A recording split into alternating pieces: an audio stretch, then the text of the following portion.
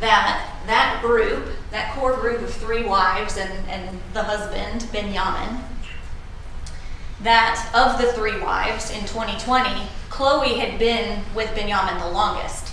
Of the 3 wives, she was the longest surviving wife of that group. And then after her came Jessica, who had been in the group for about 2 years. Chloe had been with him for about 3 years. And then Sarah came last. She had been with him for less than a year. But they all lived together as a family. Chloe had a baby, Hannah, with Benjamin. And so it was Benjamin, the 3 wives, and the baby. You'll also hear the evidence that there was another individual that spent a lot of time with them, traveled with them, participated in a lot of their same belief systems. His name's Jason Spillers. You'll see him in this case and hear evidence from him as well. So the belief system. What you will hear is that they had very sort of radical views. They were strict vegans. They only drank purified water. They did not believe in any type of drugs or alcohol, no modern medicine. Hannah never had a birth certificate or went to the doctor. You'll hear that they participated in alternative healing practices like drinking their own urine, sensory deprivation, meditation, that they did not believe in modern medicine.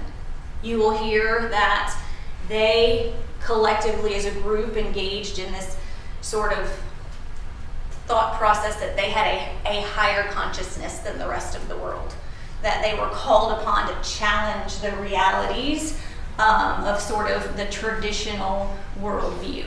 And that was something that they all leaned into and felt pride in. And it was collective as the group.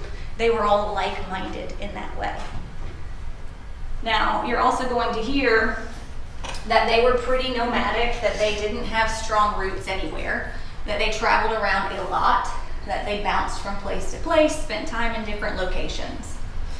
None of them are from Cherokee County. It was a sheer coincidence that this act happened in our jurisdiction, and I'll get into that. On December the 8th of 2020, they were traveling from North Carolina down to Florida. Benjamin, the husband, had previously lived in a residence at 215 Mountain Vista Boulevard in Canton, Georgia, with a man by the name of Gerald Ablin.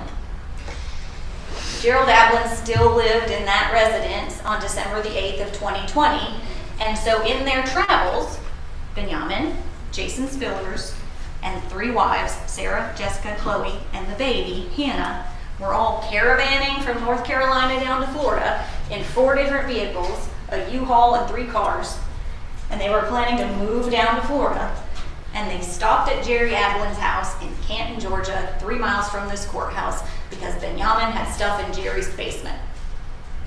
And so the plan was for Jason and Benjamin to load up the stuff that was in Jerry's basement into the U-Haul and to get back on the road and head to Florida.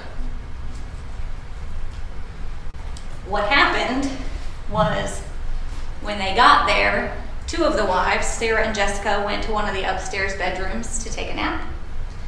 And Hannah and Chloe went to another upstairs bedroom to take a nap. Gerald Ablin, the homeowner, worked from home. He's a software engineer. So he was on a Zoom call working, and the women and the baby went to the room so they didn't disturb him. And Jason Spillers and Benjamin went to work moving the things out of the basement into the U-Haul. It was supposed to be a seemingly short stopover, and then they would all get back on the road. And when they were done, and it was time to leave, something happened. This is the residence. You'll hear that when Jason and Benjamin were distracted moving things out of the basement, Chloe Driver, at some point, went down to the kitchen, got a knife out of the knife block, returned to the room with Hannah, locked the door behind her, and repeatedly stabbed Hannah to death with this knife. She then took the knife and stabbed herself in the neck. This is where Hannah Driver bled to death.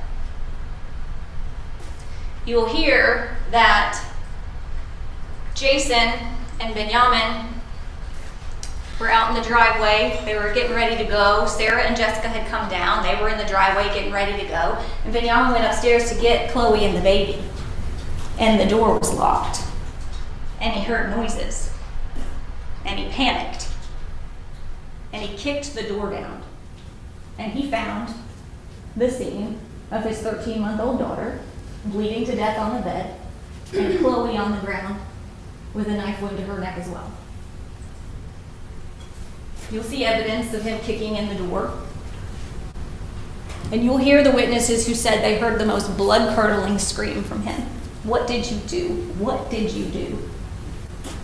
You will see the body cam footage of the first responders on the scene who rushed in to try to save the baby and Chloe Driver. And what you will see is Benjamin with his hands on Hannah's neck trying to keep her from bleeding to death, and Jason Spillers, the other man that's a part of this group, with his hands on Chloe's neck trying to save her life.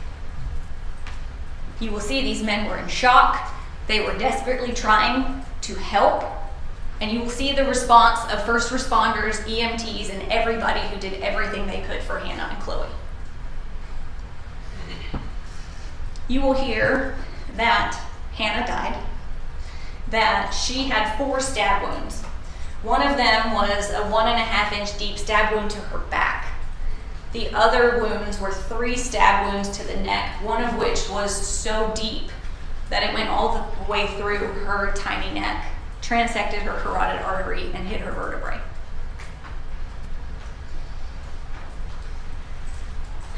You are going to hear a lot of evidence about Benjamin, and I don't particularly expect you to like him.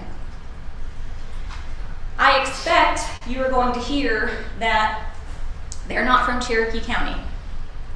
But what I want you to remember in this trial is that their belief system and practices are not on trial. We only have jurisdiction over crimes that happened in Cherokee County. And what the evidence will be is that the only crime that happened in Cherokee County was a crime that was committed by Chloe Driver. The evidence will show that the only act committed by Benjamin in Cherokee County was the desperate act to save his baby daughter. And you will see it. Now, the state has the burden of proving that she murdered Hannah and that she intended Hannah's death. And that will be very, very clear from the evidence. The defense is raising the issue of insanity and going to ask you to find her not guilty by reason of insanity. And that is their burden to prove. There is a legal definition of what insanity is, and opening statements are not necessarily the appropriate time for us to get into what the law is and how you apply the law. That will be something that comes at the end of this trial. But what opening statements are for is to give you a roadmap, to help you focus on the important issues and to help you know what to look for when the evidence is coming before you. And so in that regard, the things that I can appropriately tell you is you're going to hear a lot of things in this case about throwing witnesses and evidence, throwing around terms like crazy, mentally ill, insane. And you, as human beings that know the English language, probably use all of those terms kind of interchangeably. But the truth is the law has definitions for things, and they are not the same.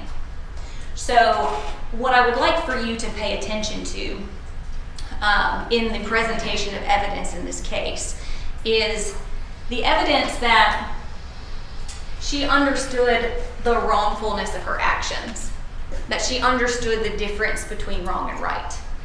And there will be plenty of evidence presented to you that she did. One of those pieces of evidence is when she was sitting in the hospital bed, one of the first things that she wrote to law enforcement, because she could not speak because she had a trach, was, "How long will my prison sentence be for killing her?" This is the evidence that will come before you that demonstrates that she understood the wrongfulness of her actions. Pay attention.